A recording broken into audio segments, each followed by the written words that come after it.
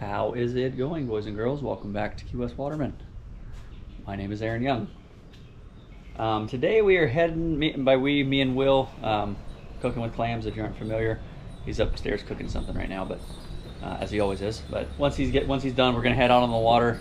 There's a little bit of wind today, but I did want to get out and mainly test the new live well. If you've been watching the videos recently, we just finished this custom Ginu, one of a kind, has not been done before. So we've got a lot of things we've been working out, not really kinks, but just kind of getting used to everything. And the live well is one of them that I did want to kind of get dialed in. I've already tested it once. I started with one drain. I ended up adding a second just because I'm guessing they're kind of angled down instead of straight down, so they're not draining as fast as I thought they would. But I figured while we're out there testing that, maybe hopefully we can find some live bait and maybe do a little fishing. I did want to answer a couple questions as far as driving and some of the other aspects of the boat. When I did the reveal video, a lot of you guys had quite a bit to say about it, so we'll go in a little more depth on that, and figured I'd bring you guys along. We're gonna throw the boat in here shortly, and let's get out there.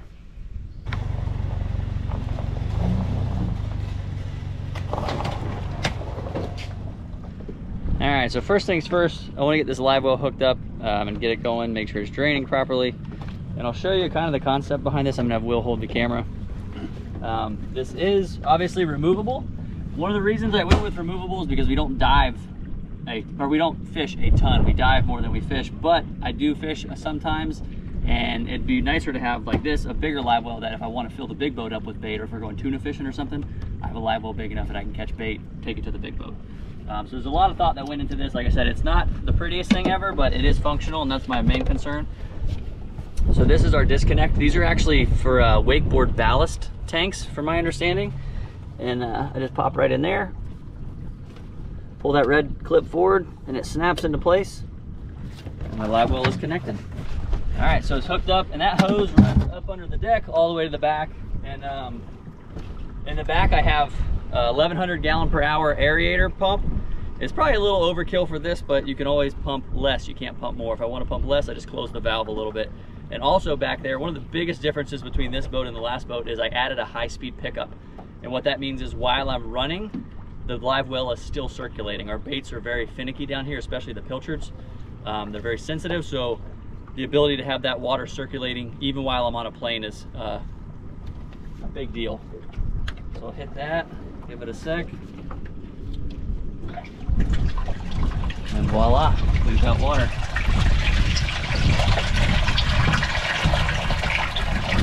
So like I said, today, main thing, want to test this, make sure it's draining properly, move it around a little bit. If I have to maybe add some hose later, we'll see. I wanted to have Will in the boat and myself in the boat, a decent amount of gear just to see how much movement we need, honestly. We're full of gas, 12 gallons, cooler's full of ice, pretty much loaded down as we would be fishing. So we're gonna let this fill up, we'll see how it handles, and then we'll go look for some live bait.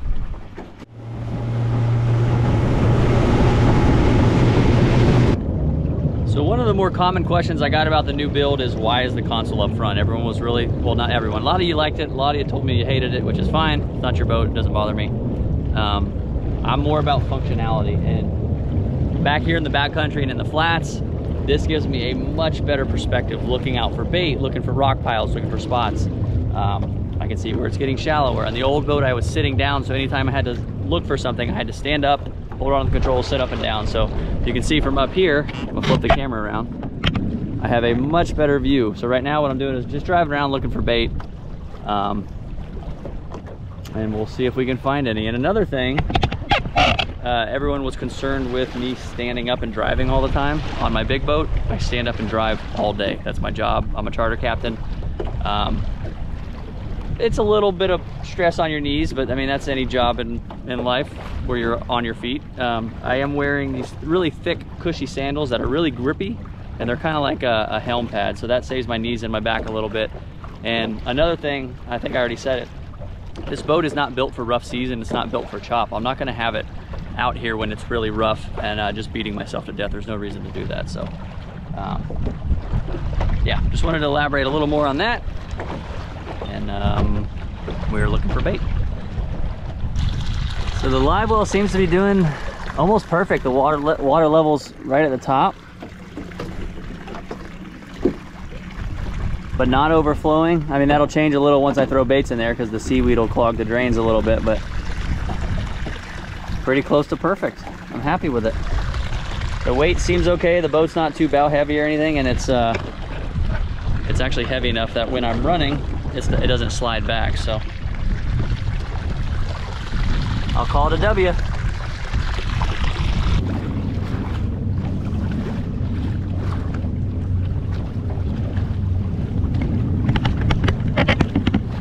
So this time of year, the water heats up quite a bit in the summertime. These live pilchards get a lot harder to find. They're quite a bit more prevalent in the winter and the cooler months, but sometimes you can still find them. So I was coming around this corner right here and I ran, they're a little deep, but it looked like the right bait. So I'm gonna kind of flip around and drift across that flat and see if we can run into them. Hopefully that was them. So they looked like fairly small baits. I brought 2 nets. I've got a 10-foot 3/8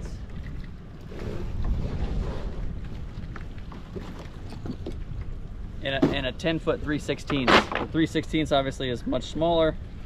Hopefully won't gill smaller baits.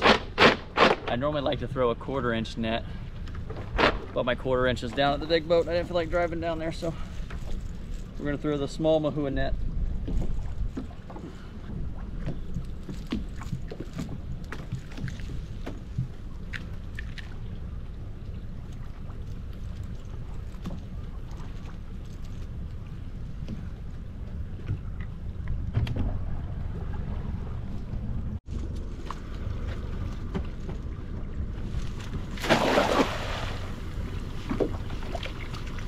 Couldn't tell how big the school was.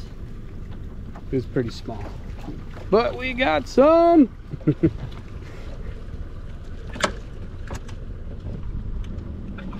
that well back on.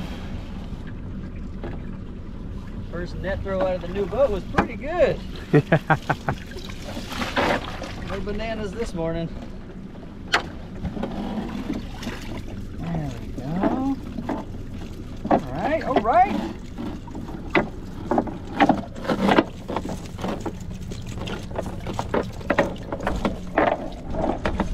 Looks like we may get to go fishing after all. Just to keep YouTube laying real, we've been looking for bait for about an hour. Maybe a little longer, but I'm gonna try and get another throw or 2 on them. It's like such a small school.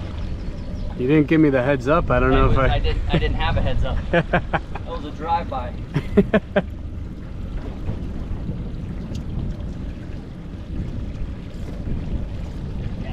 It's not a lot of them, but they're just crawling butt around the edges here. I may have only got, I don't know, a dozen there if I'm lucky. Yeah, they're just moving too fast. They're a little too deep. Oh, may have to just make do. We've done more with less, so I think we're all right.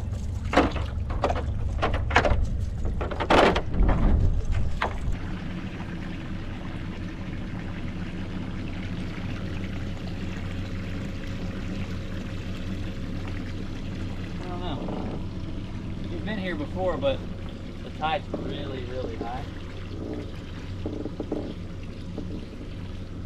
I haven't even seen any little ones come up over the guy.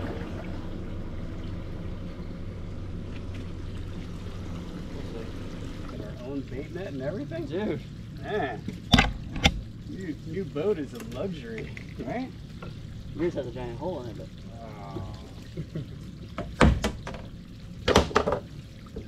So we're gonna give it a shot. Same thing as always, just light leader, 15 to 25-ish, depending on visibility, how big the snappers are. We're gonna try and catch some snappers. I've got a little jig head, just a small spinner, and some live bait.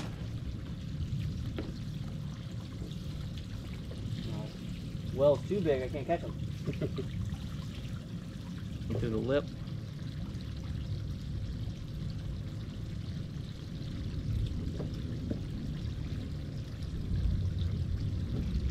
Last time we were here, I was actually diving and I saw some really, really big snappers that I couldn't get shots on. Oh, there's a few.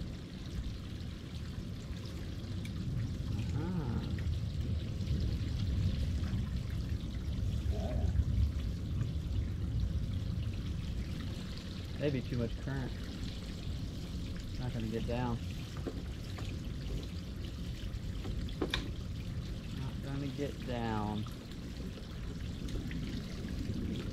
Current is moving.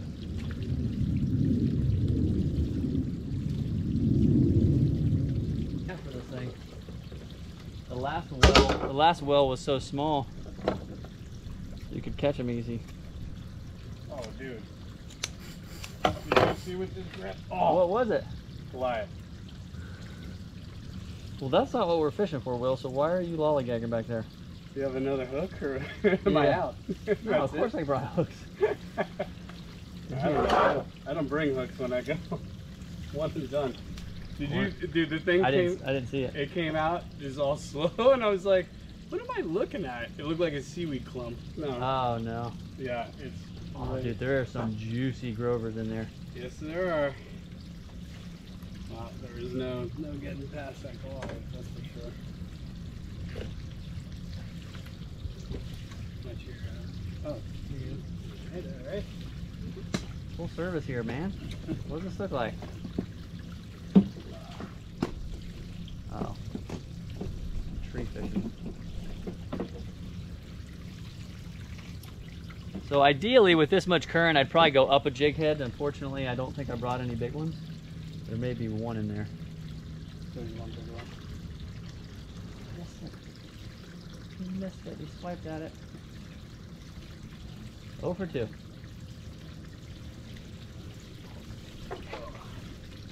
Oh. You got the Goliath? I don't know. It feels like it.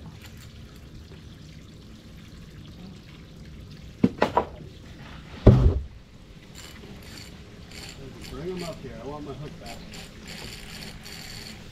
That's gotta be the Goliath.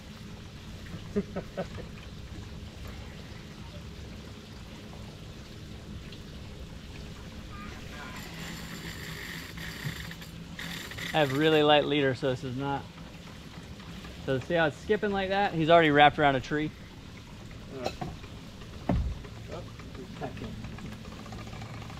The odds of me getting this back are not very good.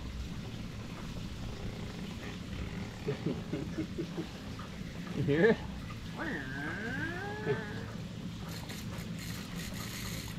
How big was it?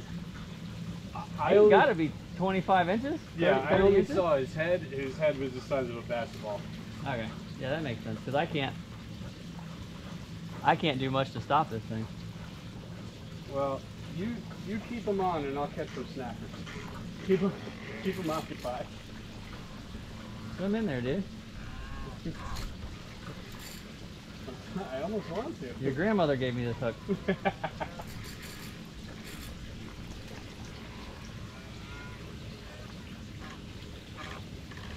gonna see if I can get our lines nice and tangled. Yeah, there you go. He's not thrilled.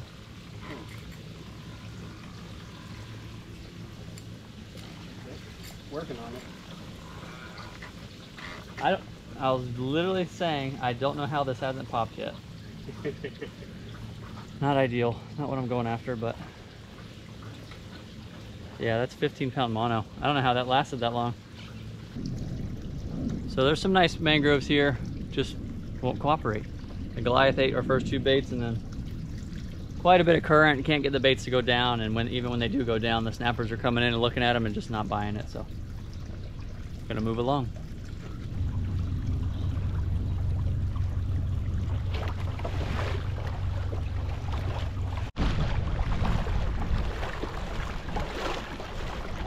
Ooh, it's like really close to my face. That was kind of cool, huh? Yeah. Bunch of cormorants just took off altogether. So the area that we're in is a little more susceptible to the current. The tide's coming up and the current is just cruising through here. And the fact that I only have the small jig heads is making it difficult. The baits are just staying on the surface, just flying past everything. So We're actually going to run a little bit and get a little more inland where there's not as much effect from the tide, and give it another try over there. You ready? So update on the live well. That was kind of the purpose of this trip. It seems to be flowing really well. I think the pump may be a little big. We haven't lost a single bait yet, and I've been running around and chop quite a bit. You can see, because these are fairly flat coming out, I had to raise the live well so it would go over the rail. Because they're flat, they're not getting a ton of drainage. But it's enough to keep it pretty level. I closed the valve in the back a little bit, but I think worst case, when this 1100 goes out, I may replace it with an 800 or a 500, but so far so good.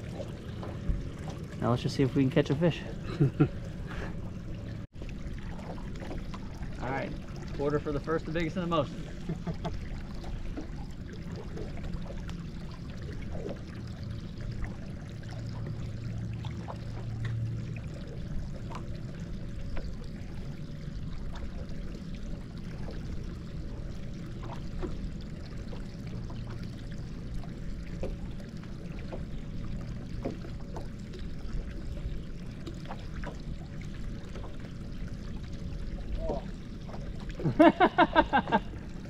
What was that? I don't know if the camera's facing you good. I don't know. Yeah. Cut it right in half. Not in half. Oh. That's a barracuda, it feels like. I think that's what got me as well. Just a baby one. Line dart, that's got to be what took mine. Yeah. Something is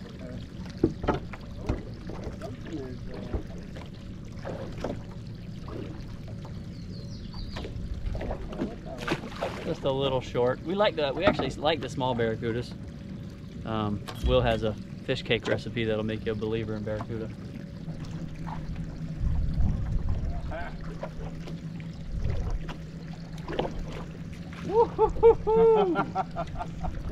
Target species acquired. Look at the size of that thing.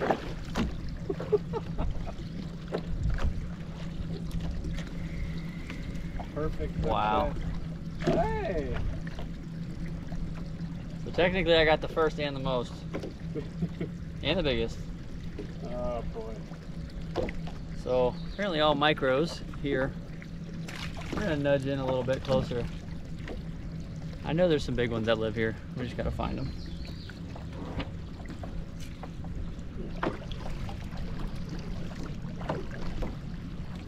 The small barracudas are tearing us apart.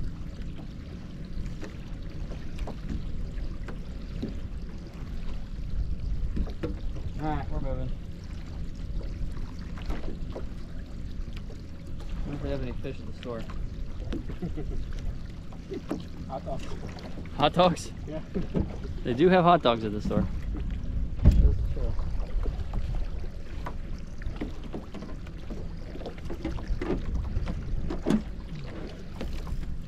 We are getting schooled.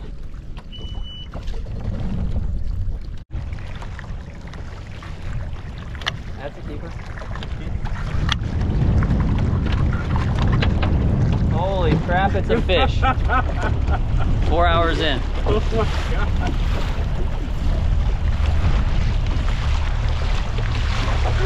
There's a knife in here to brain him and bleed him.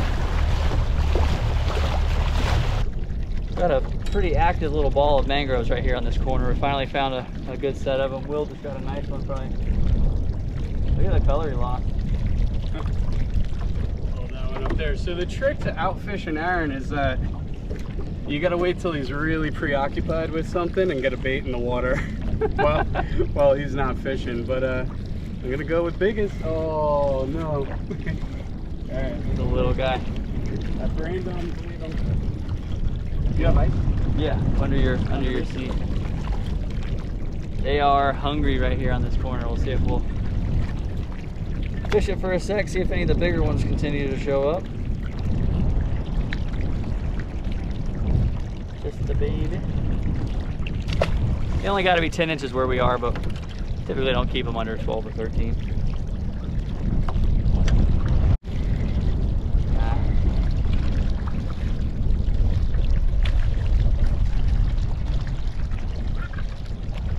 most. And the first. Not the biggest.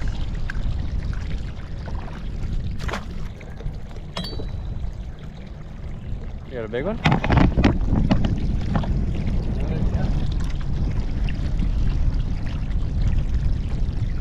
Nice, that's a keeper. I think that's what I saw coming out of there. Foul hooked him.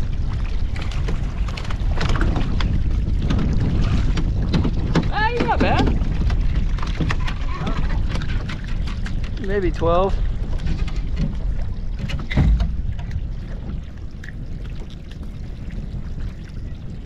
Okay, okay.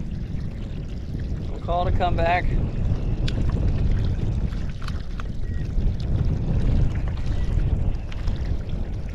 Double check. He looks well, but So, look at that.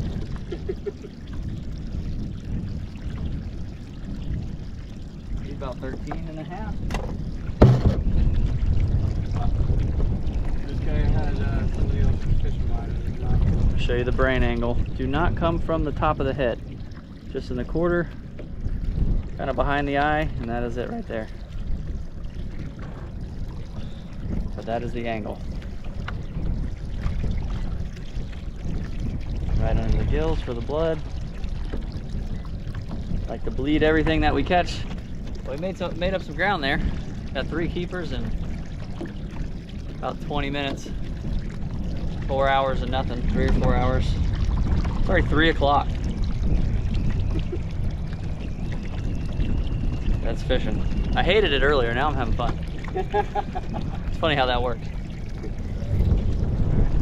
I think we should move down a little, see if we can find any more bigger ones. Take to death by the small ones.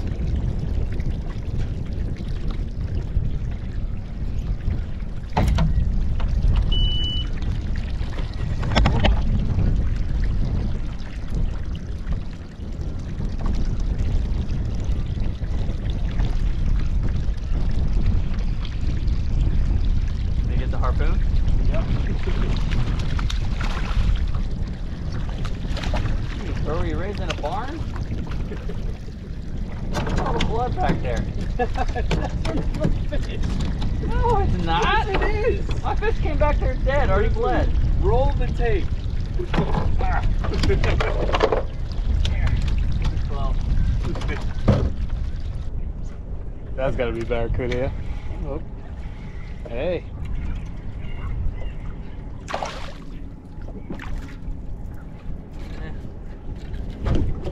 a little shy. I'm gonna show you a trick. Go through the gills if you don't have pliers.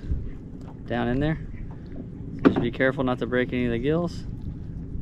I don't know if you can see this. Get my fingers on it.